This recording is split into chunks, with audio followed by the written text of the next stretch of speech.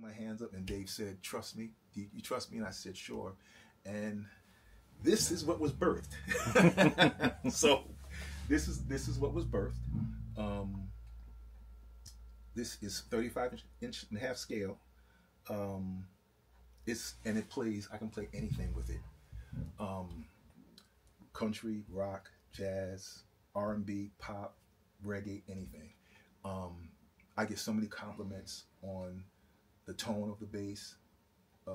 It never gets lost. Right. You know, and ours, you know, equate to like a piano sound. You know, it's right. such a rich tone, very distinct. And all I have to do is make sure I'm on my job. 'Cause the pain.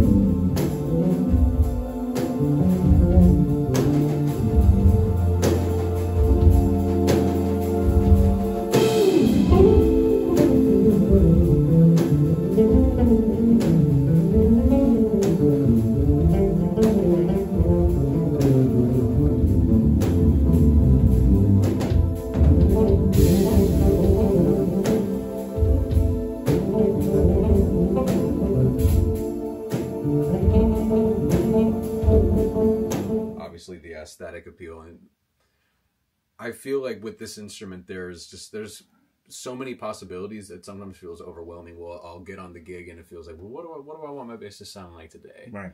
How do I tailor the thing for what room we're in?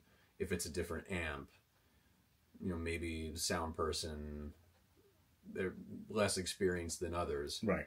And then even beyond that, like, do I feel like switching it up today?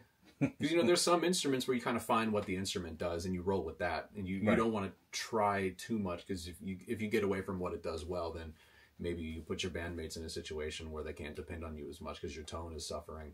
Right. But to the point, you know, I feel like I really, you know, these are instruments of service, so there's the obligation to not just have tone that we as bass players find appealing, but what's the tone that is going to give the drummer what they need? Like, are we in a room where the subs are just screaming, so there's plenty of low end, but they need a little bit more definition so they can hear what's happening to just their kick to, or the other way around?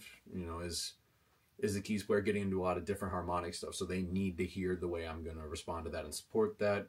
You know, all these things, these little considerations, I feel like they're so critically important to good foundational and functional bass playing.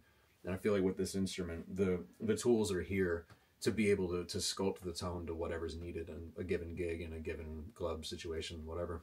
That's a really good point.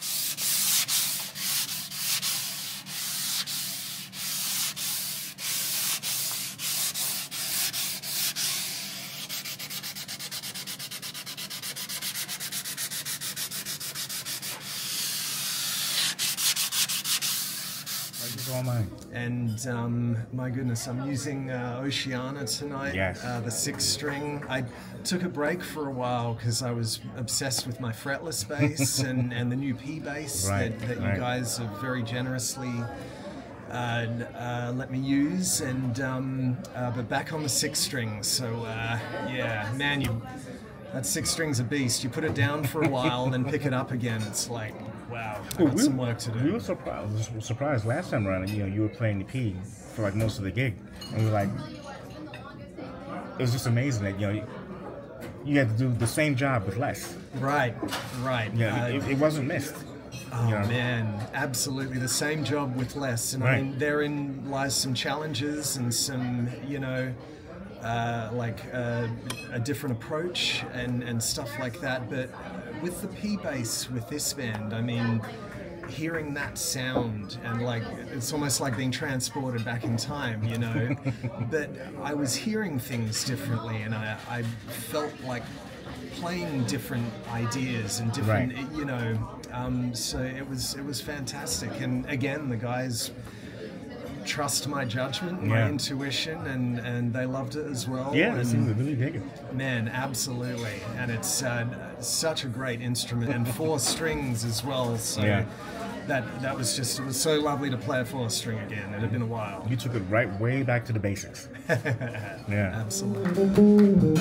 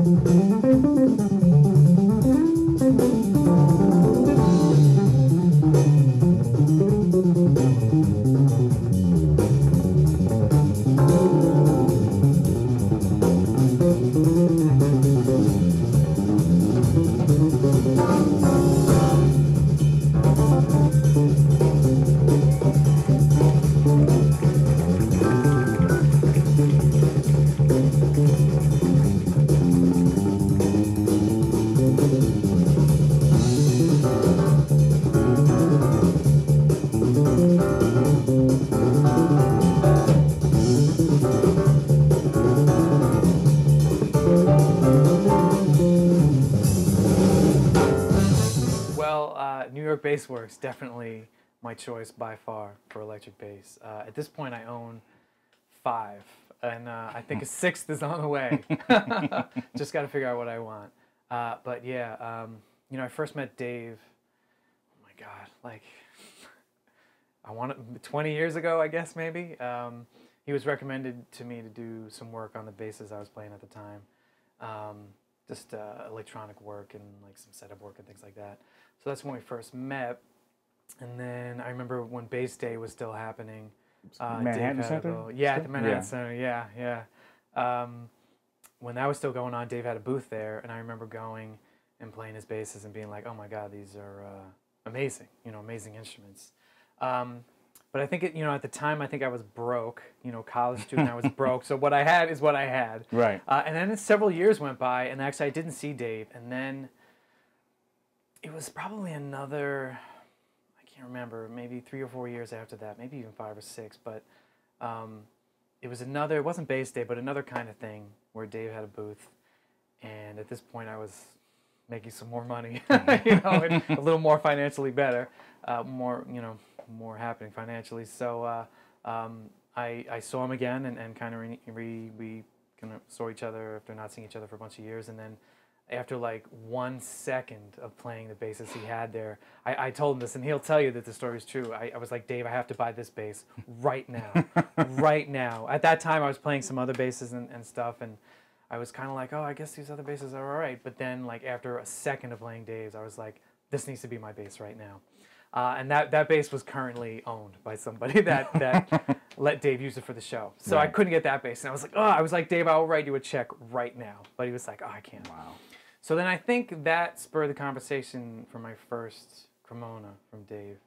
And then, you know, I think probably a month or 2 after that, we got together and talked about what I wanted. And then it was built. And then there was like the first Cremona that I had. And since then, I've got a couple Cremonas. I got a 6-string fretted, a 6-string fretless. I have a 5-string fretted. All amazing, all beautiful. And then, of course, the RS series came out. Right. And I was like, this is amazing. So I have a 5-string fretted. And I just got my 5-string fretless 2 days ago. We're going to show that in the video. Oh, okay, yeah, I'll definitely take it out. But, I mean, it's just amazing on all levels. I mean, tone aside, like every time I play it, everybody always compliments it. Sound and the band and you know, the front of house and the monitor guys, everybody, they're always complimented. So sound aside, they're still the most comfortable instruments I've ever played. The balance is perfect. You know, the ergonomics is perfect. You play it on your leg and it sits exactly where it's supposed to sit. It doesn't like, it doesn't do anything like that. Balance is perfect. Everything is exactly where it needs to be. So sound aside, the feel and the balance and the construction is amazing, and it just doesn't compare to anything else.